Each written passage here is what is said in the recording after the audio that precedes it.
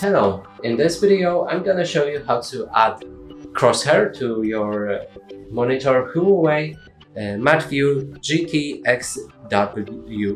CBA. So in order to do this, we'll need to press on the button which is located right under our Huawei logo, then go for the gaming vision. Now go for Game Assist and scroll all the way down to find Crosshairs. Select it, and here you'll be able to pick the crosshair for your screen. So you can choose red or green. Let's go for the red one, and here pick the design that you like. So I like this one, let's add it, and it will be in the middle of our screen. And that's it for this video. Hope you like it. Please consider subscribing to our channel, leave a like and a comment below.